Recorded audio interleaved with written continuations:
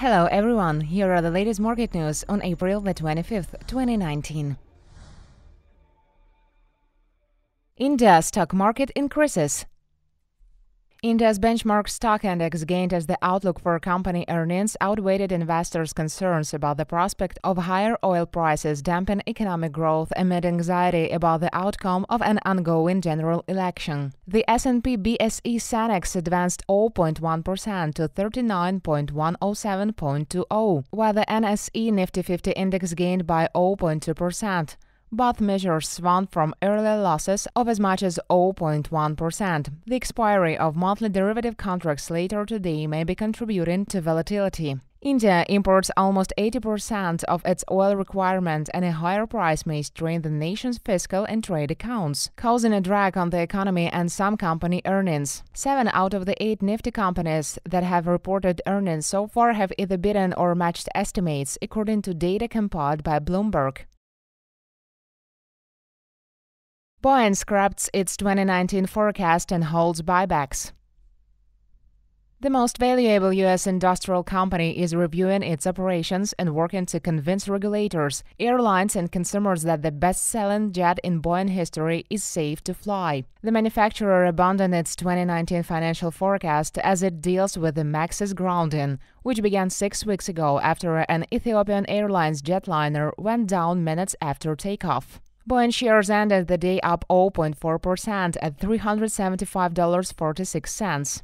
Boeing delivered 50 fewer 737s than planned because of the grounding, while its profit margins reflected the $1 billion cost resulting from a cut in output of the narrow-body jets. Boeing also booked charges to revise training for pilots and update the MAX's software, which has been linked to both disasters. Adjusted earnings fell to $3.16 a share, Boeing said in a statement. That was 9 cents less than the average of analyst estimates compiled by Bloomberg. Sales slipped 2% to $22.9 billion, in line with expectations.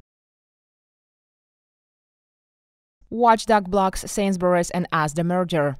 Attempts to create Britain's largest supermarket group have been crushed by competition authorities this morning. Sainsbury's and Asda have been told that their merger, announced last year, cannot go ahead as it would simply be bad news for consumer. In a scathing judgment just released, the Competitions and Markets Authority ruled that combining the two firms would have led to higher prices, lower quality, a worse range of the shelves, and a poorer overall shopping experience. The CMA also concluded that online shoppers would also suffer from higher prices and reduced quality of service. Motorists could also get stung, paying more for fuel at over 125 locations where Sainsburys and Asda petrol stations are located close together. That's a blow for both companies, particularly Sainsburys, the UK's second-largest supermarket chain, which has been losing market share in recent months in the ever-competitive retail sector. Sainsbury's had driven the now-defunct merger through a £7 billion takeover of Asda, number 3 in the market and owned by Walmart.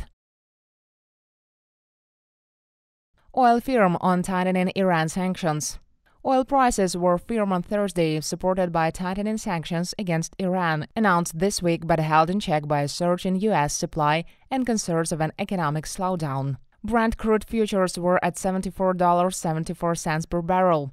U.S. West Texas Intermediate crude futures were at $65.89 per barrel, unchanged from their previous settlement. Crude futures rose to 2019 highs earlier in the week after the United States said it would end all exemptions for sanctions against Iran, demanding countries halt oil imports from Tehran from May or face punitive action from Washington. U.S. sanctions against Iran have denied its government more than $10 billion in oil revenue since President Donald Trump first announced the move last May. The U.S. decision to try and bring down Iran oil exports to zero comes amid supply cuts led by OPEC since the start of the year, aimed at propping up prices. On the supply side, U.S. crude oil production has risen by more than 2 million barrels per day since early 2018 to a record of 12.2 million barrels per day currently, making the United States the world's biggest oil producer ahead of Russia and Saudi Arabia.